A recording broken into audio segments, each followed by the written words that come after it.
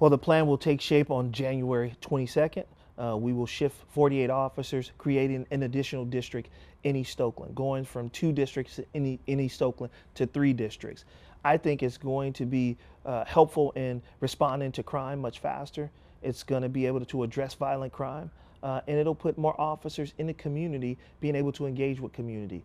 We know that East Oakland has seen the vast majority of our violent crime, including shootings and homicides. It also represents the largest percentage of calls for service. So it's really important that we balance our resources based on where we're seeing crime occurring, and that's what I'm seeking to do. Instead of there being 7 beats in each district, it will now be 5 beats in each district.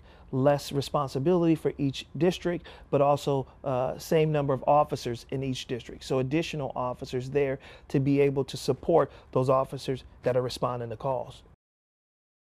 Well, I think it starts with prevention. It really starts with putting resources out there, hopefully getting into the areas that we see violent crimes concentrated in, and being able to prevent those crimes. But it also relies on our ceasefire strategy. Really, group and gang violence has been the largest percentage of our violence, and so we want to use our ceasefire strategy to be able to address that violence. But not only from a law enforcement perspective, but from a violence prevention perspective, allowing our Department of Violence Prevention to provide support and services to those involved in violence, but also strong engagement with community, really having community members out there present, being a supporter, being a partner in addressing violence is important, but also their night walks that happen on Friday evenings, where community members are out walking in the communities that are impacted by violence the most. I think when we can fully implement the ceasefire strategy, I think that will prove, I think, successful in the past, and I think it will be successful again. When I took over as chief in 2021, shortly after my appointment, I created the Violent Crimes Operations Center, and that group actually does undercover patrols. They do high visibility patrols, and they focus on those who have engaged in the most violent crimes in our city. They have been responsible for making over 60 homicide arrests. They also have made 200 arrests of violent crime suspects. They also were a part of our recovery of over 1,200 firearms in 2021. So this group is highly focused and concentrated. They do both undercover work, but also uniform work as well. We are really being data driven. We are doing operations to address the car burglaries, utilizing our crime statistics. Our crime analysts provide us reports on a weekly basis that show us where the largest concentration of auto burglaries are occurring in our city. And then we put resources in those areas to do operations to hopefully apprehend those that are responsible for those crimes.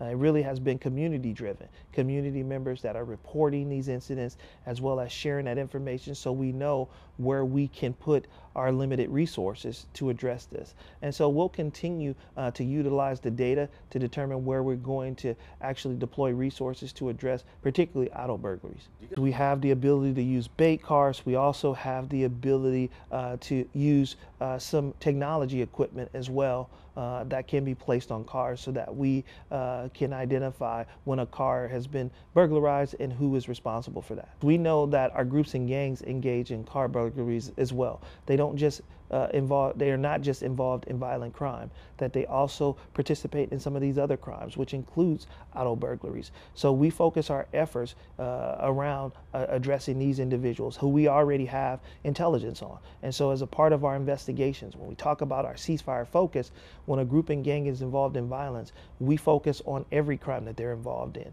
And hopefully we're able to apprehend them and bring them into custody, because we know that they're involved in violence, but also involved in those crimes related to auto burglaries. And I think that is one of the good stories that we can tell, is that early in the year, we've seen a huge spike in crime in Chinatown. I met with the Chinatown business owners, I met with the Chinatown Chamber of Commerce, and they had an ask: Chief, can you provide more presence in Chinatown? Can you get officers on foot? Can you make us feel safe in Chinatown? And I did. I utilized the additional overtime funding that the City Council authorized to put officers on the ground working in Chinatown, and we've seen a dramatic decrease in crime in Chinatown. Now, that doesn't mean that nothing's going to happen, and obviously the videos that we've pushed out recently show that someone committed a crime against a senior in Chinatown. But that's why we're really calling on the community to help us identify the person responsible. Chinatown is safer than it was. We are anticipating a Lunar New Year that will be, I think, one in which people will feel safe in Chinatown because we will have a presence there. We are meeting with community members already in Chinatown, and I look forward to a happy and safe New Year. Well, it saddens me that Brown Sugar Kitchen is going to be closing. It's a place that I've been to many times and have enjoyed meals there. I know that business owners are concerned about the level of crime that they've seen in the community.